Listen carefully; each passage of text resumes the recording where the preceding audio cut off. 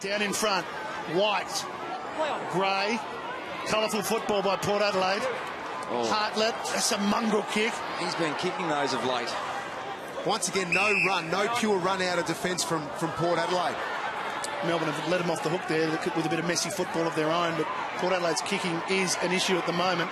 Jetta, just a hand on him just as he got it away. Crumbing his Garland in front of Hogan.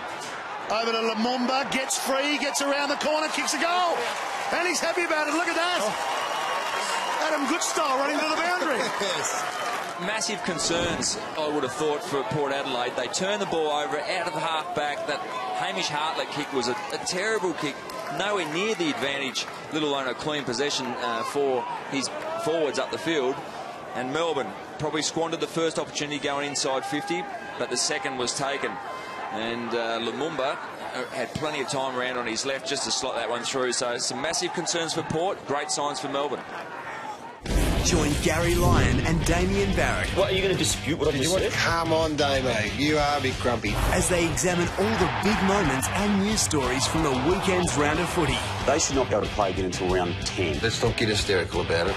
Don't miss Access All Areas. It's a disgrace, Gary. Pull your head in. Mondays on afl.com.au.